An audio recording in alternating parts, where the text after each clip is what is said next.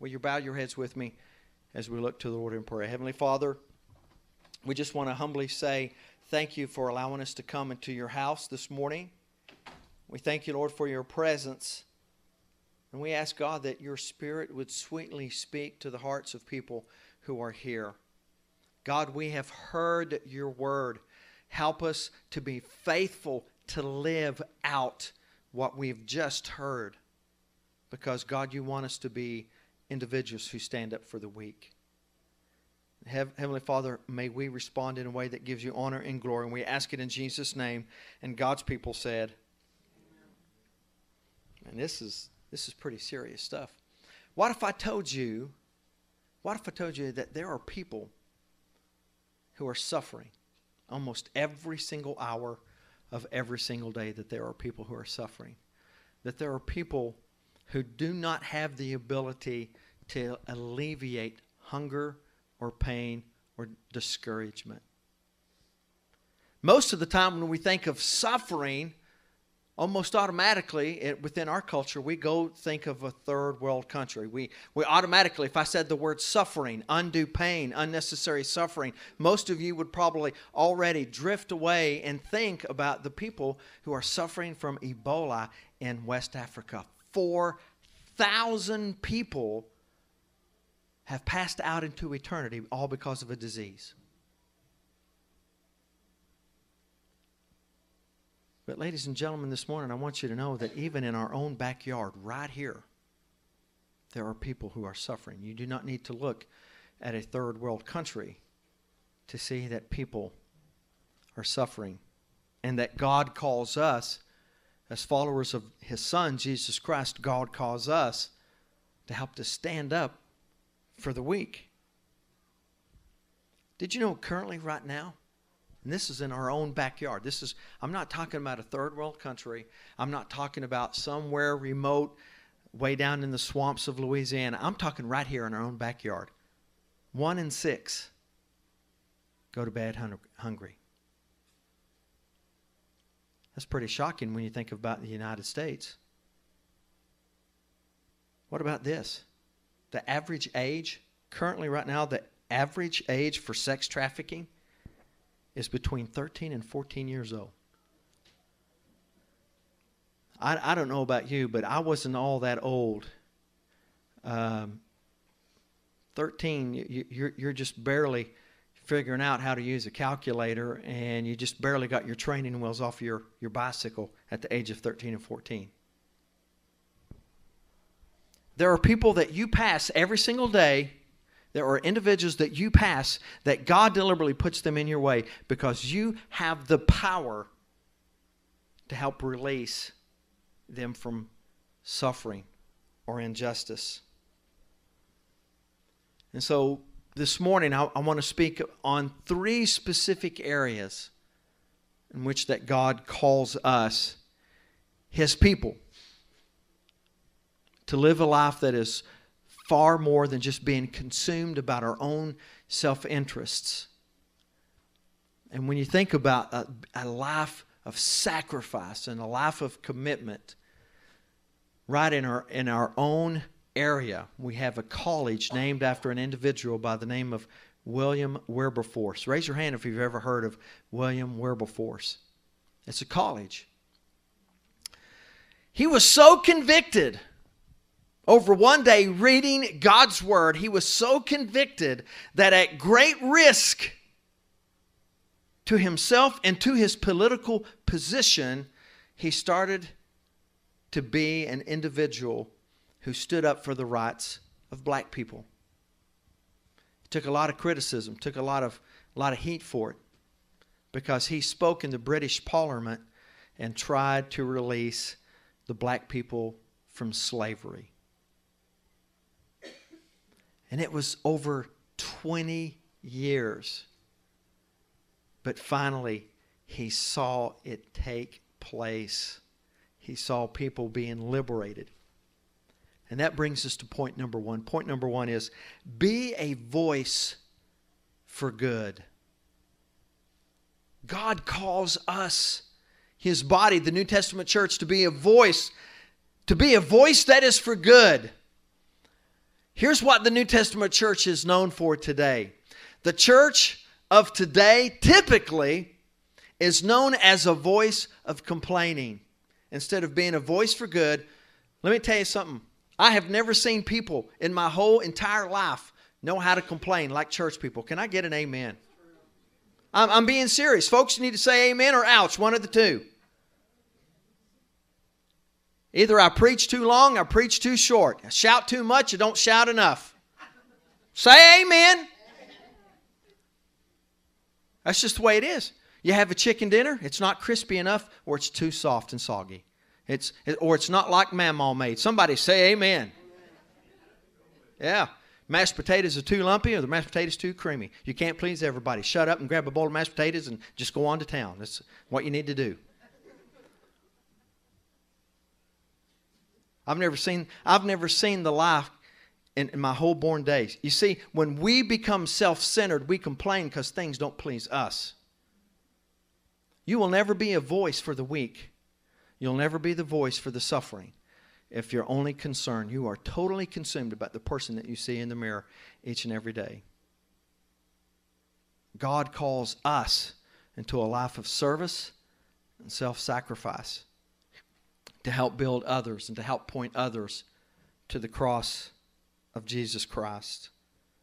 Unfortunately, not only is the church known for complaining, but the church is also known for condemning. I want us to get this in our mind. I want us to wrap around that in our spiritual mind, that Christ did not come to condemn. Jesus said in John chapter 3, he says in verse 16, "For God so loved the world that he sent his only begotten Son, that whosoever would believe in him should not perish but have everlasting life. For God did not send his Son to condemn the world, but that the world through him might have eternal life." Unfortunately, when you think of the word church, most people between the ages of 18 and 35, based on the book Unchristian, unfortunately, they lump us all together with Westboro Baptist Church. You ever hear of them? Yes. A church that's full of hate and condemnation. So instead of being a voice for good, we're known for that. We're also known as being a people who have a voice for political leverage. Now, I'm not ashamed of who I vote for, and I don't think I've got anything to hide. I'm pretty hardcore conservative Republican. And if you're not that way, you'll still have to love me. Everybody smile. But at no point, listen to me carefully, at no point should we ever use the New Testament floor mat to preach a political agenda. Salvation in Jesus Christ and in Jesus Christ alone is far more important than your political party. It's far more important than a political agenda. And Jesus calls us to do that. However, very seldom within our culture is the church ever recognized as being a voice for good. May it be said of Freedom Church, may it be said of its people, that we are a voice for good. Instead of running people down, Christ calls us to build people up. Instead of being a voice of discouragement, God wants us to be a voice of encouragement. Let me share with us this morning 5 reasons why that God calls us to be a voice for good. Reason number 1. God calls us to be a voice for the weak because they don't have a voice.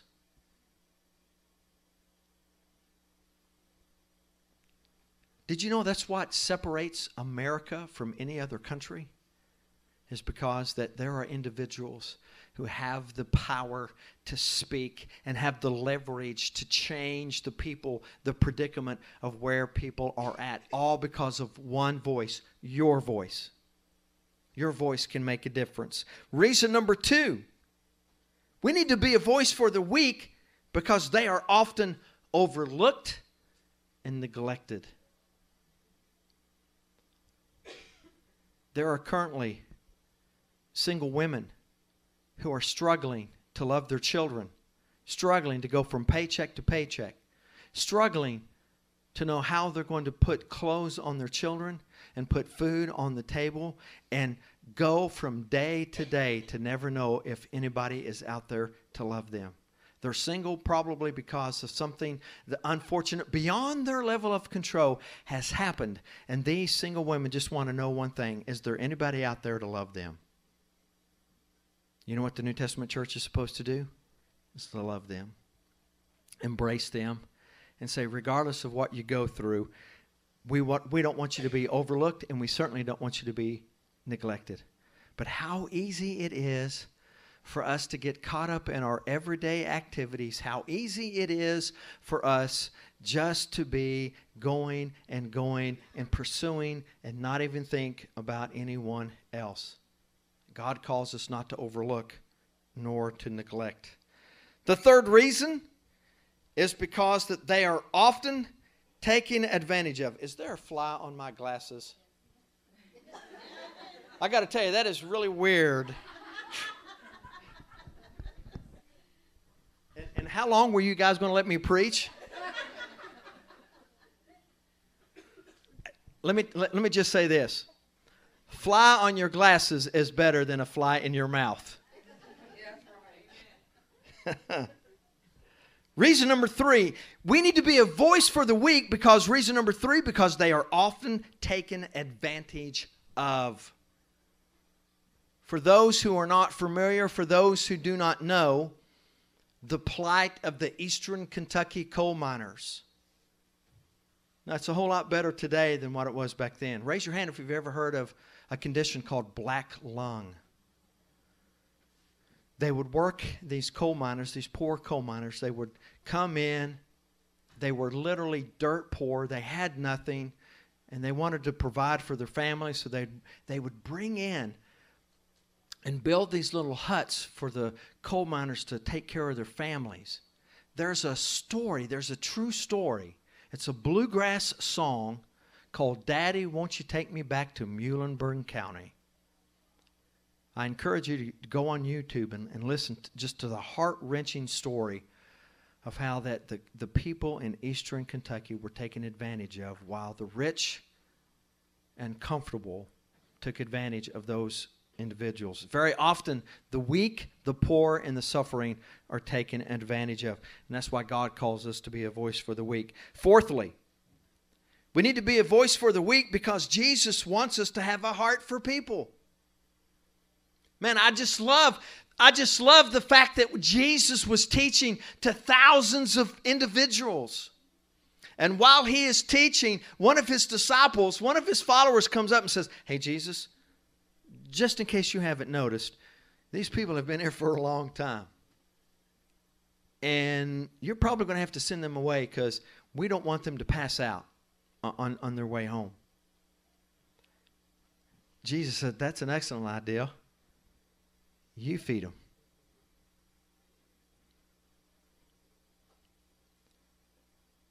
Can I just say this? I want to say it. I want to say it with all the grace that I can. People are messy. Sometimes people are just downright mean and hateful. Sometimes people just act real ugly. Christ does not call you to look on the outside of people. Christ calls you to show grace and love to those people. Because if we do not have compassion for people,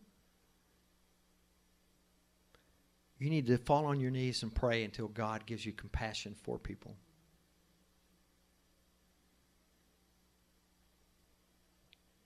And you'll never be able to have a voice for people until you have a heart for people. If your heart does not melt because that people are concerned and being a voice, let me tell you, one of the doctors that I work with just this past week was driving from Green Memorial and going to Soin. And as he is traveling, he sees a little kid out by the road. Doesn't even know the kid. But he stops because this child's life is in danger, and the child is not able to comprehend that it's about ready to get run over out in the road. It does not even perceive the danger. And this doctor who's got a surgery that's scheduled and caught up in these activities, he stops right in front of the driveway, right before the child can get out. How easy it is for people to have compassion when the kids are little. But when they start growing up and start having bad attitudes, can I get an amen?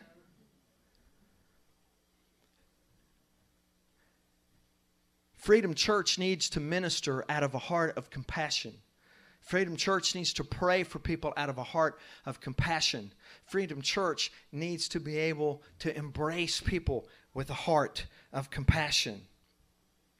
And then reason number 5 why God wants us to have a voice for the weak. Reason number 5 is because God cares for those people through us.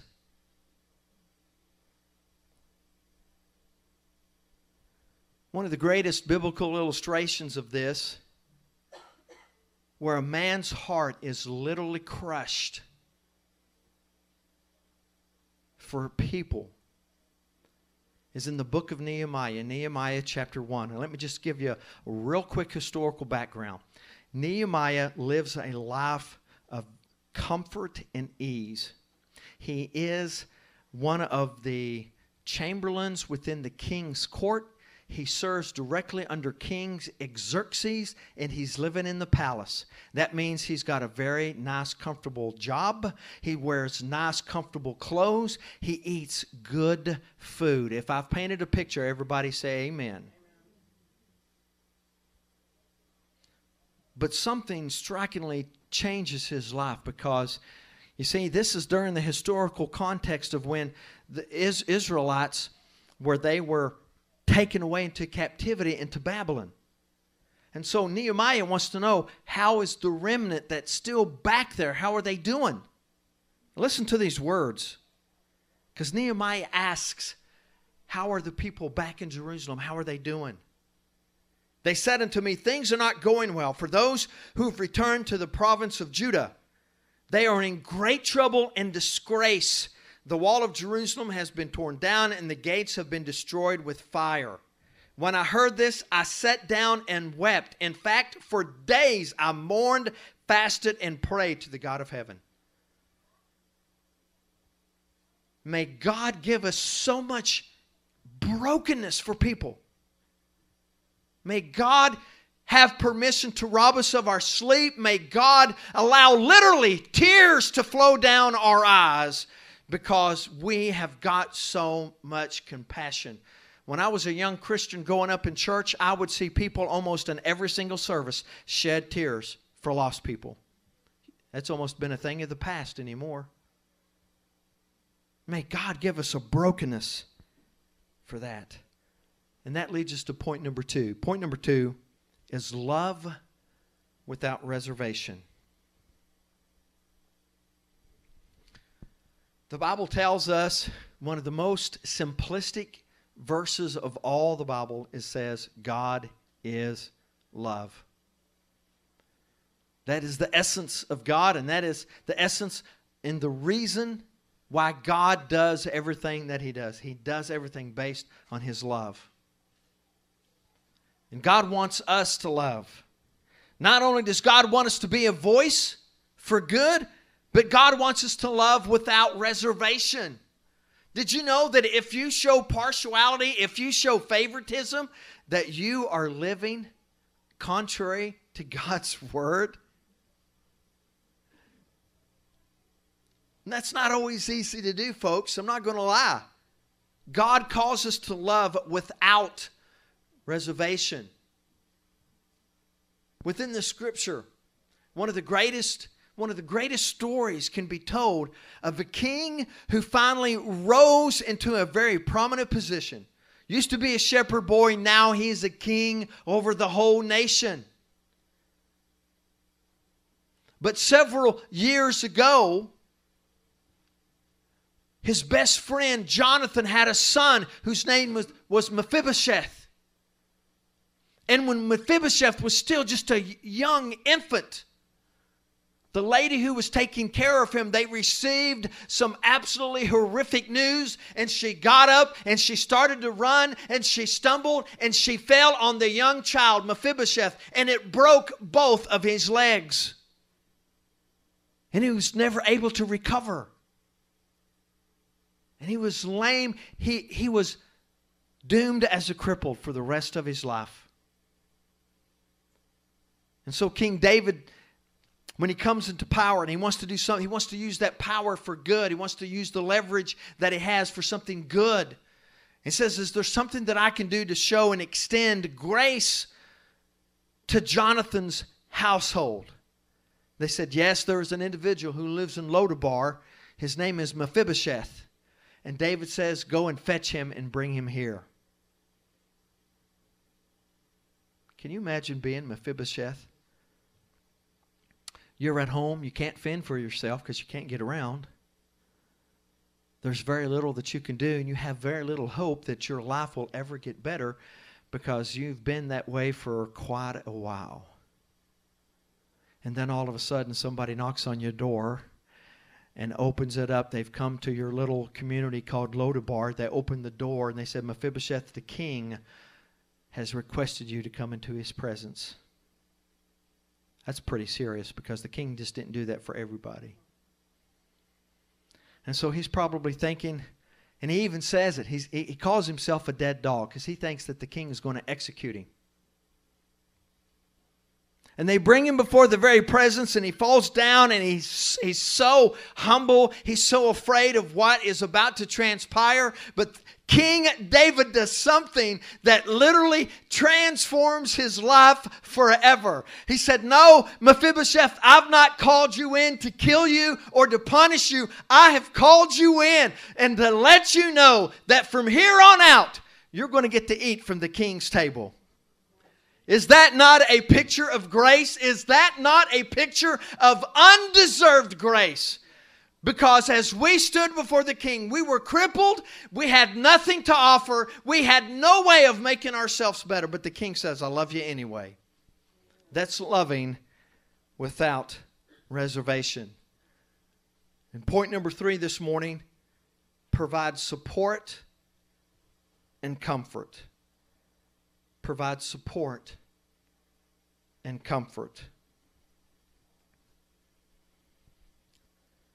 God calls us to be a voice for good. God calls us to show love without reservation. And God calls us to provide support and comfort. Let's take a look at what God expects us to do. First of all, rest assured that God hears your cries. Because I know for a fact that it is a part of a human nature. When we're stuck in a predicament and we cry and we pray and it doesn't seem like our prayers are going anywhere, we might even get frustrated. We might even question, does God even hear me? Does God even know? Rest assured that God not only sees, but God also hears our cries. In Exodus chapter 3, God speaks to Moses out of the burning bush. And he says, Moses, I want you to know something. I have surely seen the affliction of my people.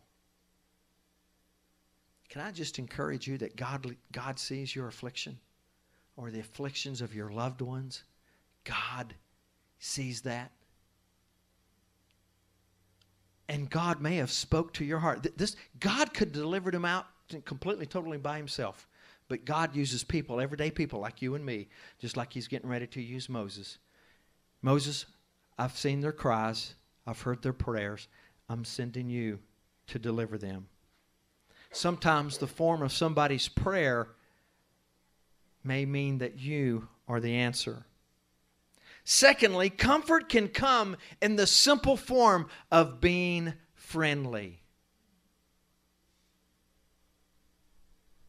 How would it change your life when you woke up on Monday morning and you said, you know what, I'm gonna live my morning as instructed from the Scripture. I want to be a friendly person. Because you can provide a lot of ministry just by being friendly. Listen to God's word in Ruth chapter 2. Then she said, let me find favor in your sight, for that you have comforted me, for you have spoken friendly unto me. You have the power to do that. You might not have the power to heal somebody's wound. You might not have the power to cause all their situation to go away, but you certainly have the power to be a friend and to show some friendship. Thirdly, there is tremendous comfort through fellowship. God calls you into fellowship. That is why it is so important that you make a high-level commitment to come to God's house every single Sunday. If you can't make it for Sunday, we have Saturday evening services. We also encourage individuals to come through small groups because that helps you to grow in your faith, gives you the opportunity to ask questions, to dive in deeper. But there is tremendous comfort through fellowship. And God thinks that this area is so important about finding comfort and support. God thinks it is the most important issue in your life. I want to read a scripture that supports that thought. God thinks that you finding comfort and support and you being comfort and support is the most important issue of the Christian walk. Listen to this. James chapter 1 verse 27. Pure and genuine religion in the sight of God the Father means caring for orphans, those who can't care for themselves, and widows, those who can't care for themselves, in their distress and refusing to let the world corrupt you. Here's where the world will corrupt you, because if you're not careful, you can get in the mindset that you don't have to do anything. You can just come to church, sit down, and that you can leave, and that there's no change between Monday and Saturday.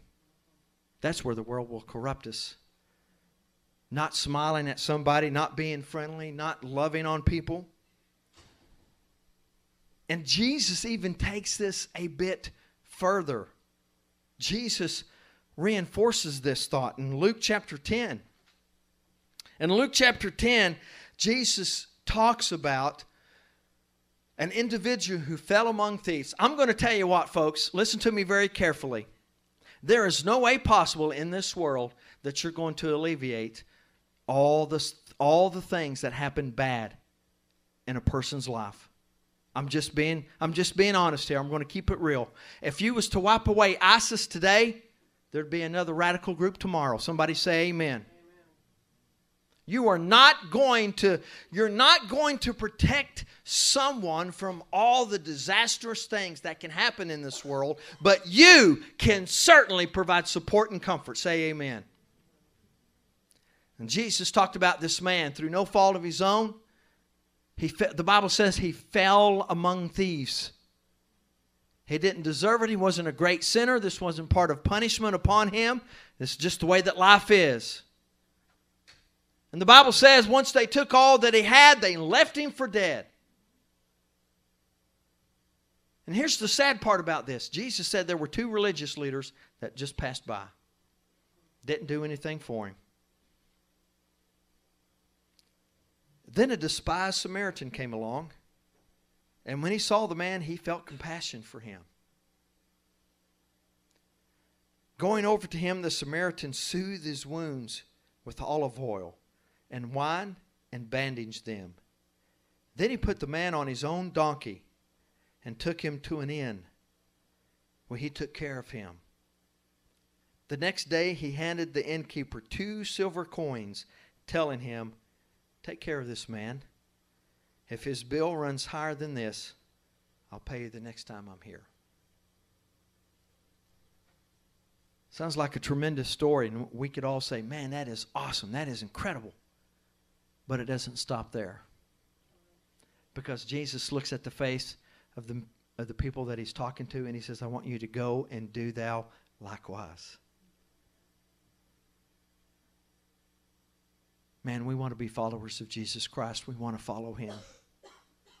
If you want to have integrity in your life, you want to do what God calls us to do.